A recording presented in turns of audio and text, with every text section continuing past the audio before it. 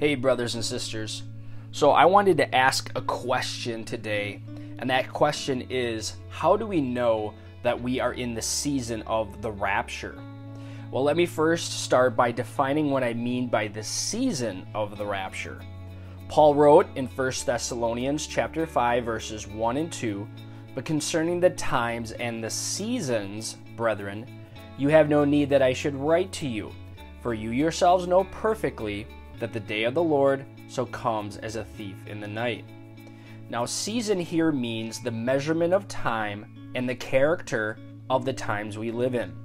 This same idea of season is used in Daniel chapter 2, verses 21 through 22, which reads, quote, "And he changes the times and the seasons. He removes kings and raises up kings. He gives wisdom to the wise and knowledge to those who have understanding. He reveals deep and secret things. He knows what is in the darkness, and light dwells with him." Now, what could we expect to see in the season of the rapture, or which events could cast their shadow upon the church age? Jesus said, when describing the signs of the tribulation period in Matthew 24, "And you will hear of wars and rumors of wars. See that you are not troubled, for all these things must come to pass, but the end is not yet. All these are the beginnings of sorrows." Notice Jesus used the phrase, the beginnings of sorrows. What is the beginnings of sorrows? Verse 4, deception. Verse 6, wars and rumors of wars. Verse 7, nation against nation, famines, pestilences, and earthquakes in various places. These are the beginnings of sorrows. So do we see this happening right now? Almost to a T. I believe we are in the season of sorrows. We see many nations threatening war with other nations, many rumors of World War III. We are beginning to see food shortages, which will result in famines. Pestilences could fall into the category of the worldwide pandemic and all the variants that are coming out. And of course, with all the volcanoes erupting, we see earthquakes in various places. But Jesus said, "See that you are not troubled by any of these signs. The end," speaking of the end of the age, "is not yet." The tribulation, the final 7 years, is simply casting its shadow on us. Then when the church is removed in the rapture, we can almost pick up at verse 9, quote, "Then they will deliver you up to tribulation and kill you, and you will be hated by all nations for my name's sake." So let's break that down a little further to bring out the true meaning of that verse. Deliver, the word deliver, conveys the basic meaning of to give over from one's hand to someone or something, especially to give over to the power of another. The Greek word was often used in a technical sense for arrest by the police or military, or in Matthew 4:12 it says, taken into custody. Here we see a massive persecution of the Jewish people, and most likely tribulation saints, that will be worldwide after the rapture. The confinement camps, FEMA camps, etc. will start to be utilized, in my opinion. Now let's look at that word tribulation.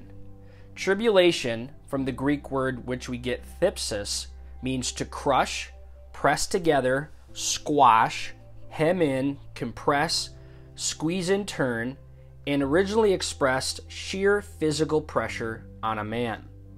Thypsis is a strong term which does not refer to minor inconveniences, but to real hardships. Wiests, or Weists, however you want to say it, Greek translation, New Testament translation, translates tribulation this way, quote, "Then they shall deliver you up to affliction." So based on this text, it does not necessarily mean that the 7-year tribulation starts at verse 9. However, we know that the 7-year tribulation will be a time of Jacob's trouble. And when the church is removed, we will see this increase of anti-Semitism worldwide. Let me read for you the context from Wuest Greek New Testament in Matthew. Quote, "Then they shall deliver you up to affliction, and they shall kill you, and you shall be hated by all the Gentile nations because of my name. And then many shall begin to distrust and desert those whom they ought to trust and obey, and shall betray one another and hate one another. And many false prophets shall arise and lead many astray. And because of the multiplication of lawlessness, the love of the many shall grow cold. But he who has persevered to the end, this man shall be preserved from destruction. And there shall be proclaimed this good news of the kingdom in the whole empire for a testimony to all the Gentile nations, and then the end shall come." Notice a key in verse 14 of Matthew 24. The gospel of the kingdom will be preached in all the world as a witness to all the nations, and then the end will come. So here we see the gospel of the kingdom preached instead of the gospel of grace within the church age. So what is the gospel of the kingdom? Warren Wiersbe says in Revelation 7, we see God will choose and seal 144,000 Jewish evangelists who will carry the kingdom message to the ends of the earth. This verse does not teach that the gospel of God's grace must be spread to every nation today before Jesus can return for his church. It is the Lord's return at the end of the age that is in view here. John Corson says, quote, "The greatest explosion of evangelism this world has ever seen will not take place until after we're gone. Revelation 7 tells us that after the rapture, 144,000 Jewish evangelists will be anointed. Moses and perhaps Elijah will come back on the scene, working miracles and calling down fire from heaven." So let's look also at John's incredible vision in Revelation 14. "And I saw another angel flying in mid-heaven, having an eternal gospel to preach to those who live on the earth, and to every nation, tribe, tongue, and people. And he said with a loud voice, 'Fear God and give him glory, because the hour of his judgment has come, and worship him who made the heaven and the earth, and the sea and the springs of water.'"